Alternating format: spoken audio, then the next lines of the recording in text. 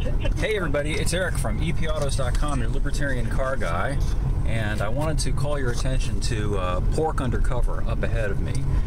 My trusty radar detector clued me in to that very nondescript looking Ford Explorer up ahead with the very darkly tinted windows, which of course armed government workers are permitted to have. Another example of the double standard that applies to armed government workers, whereas they can hut us for having darkly tinted windows.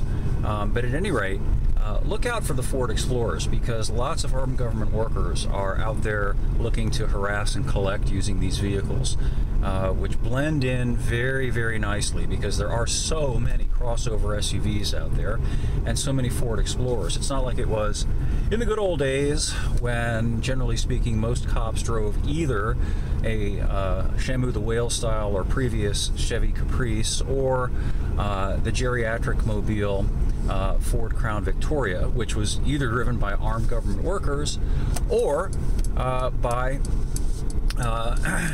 geriatrics. Government worker didn't notice that they had a new traffic pattern. Bye-bye.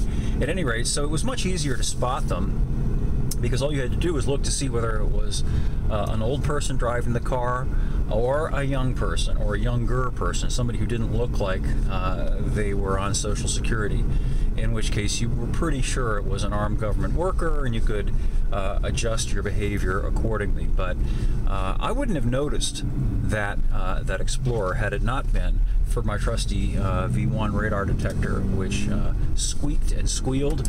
And by the way, I wish that instead of squeals and beeps and all of that, that someone would create a radar detector that would go